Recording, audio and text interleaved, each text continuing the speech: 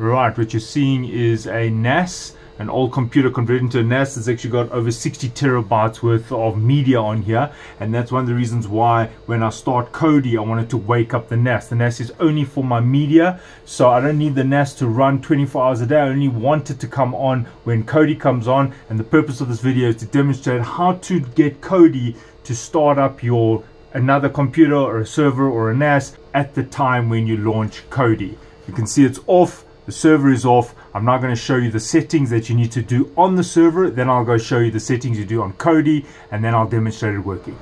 Right, it is now turned on. You can see the light at the back there. Right, so instead of putting a monitor at my NAS and setting it up from there, I'm going to log into the NAS remotely from a laptop. So here I'm on another computer and I'm just going to log in. This is the address of my NAS. So ideally you would be on your NAS directly, meaning you would have a monitor and you would just log in, but I'm going to do it via the remote desktop. So you can see that when I connect, it logs in immediately. So now I am on that NAS. The NAS, the computer I showed you, it was on top of that cupboard. So this is the computer which I want to be configured in such a way that it is woken up by Kodi. So what you need to do is just come here and you say device manager. You type in device manager. You come here and you're looking for your internet adapters, your network adapters. Sorry, there you go. And you can see on this NAS, on this computer, it's actually got two internet network cards. So if you're not sure which one is active, you can just come here and you say open network and sharing center, and then you go Ethernet and you say change adapter options. Okay, so here you can see the two network interfaces. This one is unplugged, so the one that I'm configuring is this one, and it says Intel Ethernet connection I217V. So when I come back to my control panel, there it is. This is the one. I right click it, I say properties, and then under the power management tab, it's already been done, so I'm just going through what I did. You must check this box, which is allow the computer to turn off this device to save power. Then you check this one, which is allow this device to wake the computer. And then this last box says only allow a magic packet to wake the computer. So this is a special packet with some flags set, and the network interface card, even when the computer is in sleep mode,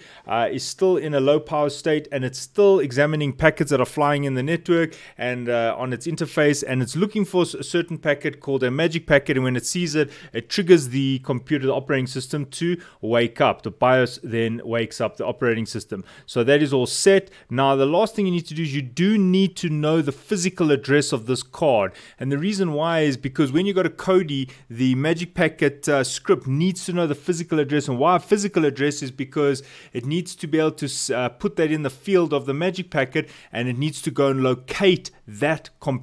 So it's not just the logical address. The logical is kind of your IP address. The physical address is a layer 2 address. It's actually called a MAC address. So we've got to get the MAC address of your network card. Very easy to do. I'm just going to show you two possible ways. You can come back here, you click on that network, you scroll down, and there is the physical address. Can you see it says the FC AA14922A41. You can even copy that, and if you could log in remotely to your Kodi computer, you could then configure it again remotely. But if you're going to have to do it at your TV and sit there, it's fine. Just write down this address. If you can't find that one, you can also just go to the command prompt, type in ipconfig/all, and you'll also get that same address. You see, that was that killer E2200. We don't want that one. We want this one. Can you see that's the one? FCAA14922A41. Right. Now I can effectively put this computer to sleep because it is now set.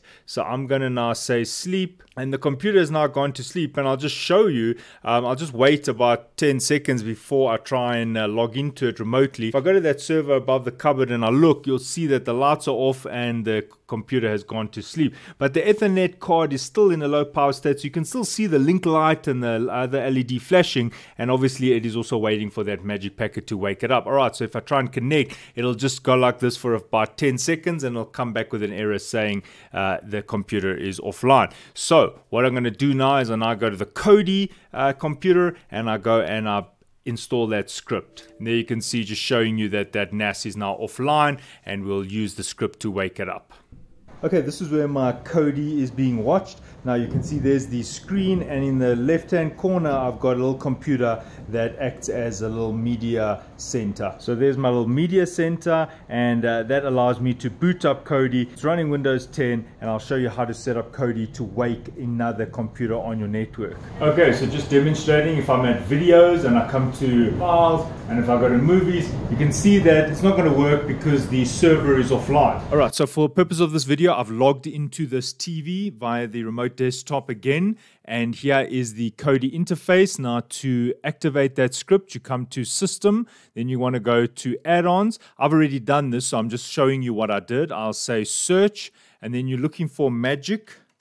That's enough. You can just say Magic, and then you'll see that it says Script Advanced Wake on LAN, and then you want to install it. Now I've already installed it, so I can just show you what it looks like. Now, this is where you put in that MAC address. Remember, I showed you how to get the MAC address from your server or the NAS that you want to wake up. So there, I've placed this MAC address from the NAS, the computer I'm trying to wake up, and I've placed it here, and then I just gave it a name. Then it's got some other settings, which is really up to you what you want to personalize. You can see my settings. I'll just show it to you if you're interested. And then the notification, it does show the notification when you start Kodi. You'll see once it's activated what happens when you start Kodi. And then there's some advanced settings which you can just also have a look at the ones I've chosen. Right, so this is what happens. I'm going to exit Kodi, and then I will show you the script running.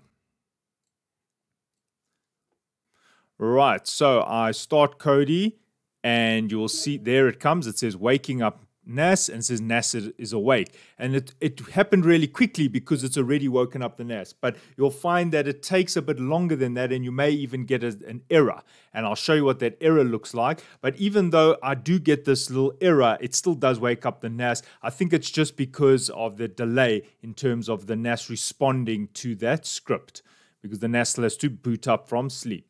All right, just showing you what the error looks like. If you look on the bottom of the screen, you'll see it says the error on host up check, get info has failed, and that does happen, but it does still wake up the NAS. So if you get that, don't stress, just go and check your server, and it might still work. And here I'll just show you, there are some movies, and it's what my NAS is now awake. So if I just wanted to start one, you'll see there, if I say play, it's streaming it directly from the NAS because the NAS is now online. There you can see the NAS is awake. All right, so that's been working now for more than 2 weeks. So I'm happy with the solution. I hope it works for you. Thanks for watching. Cheers.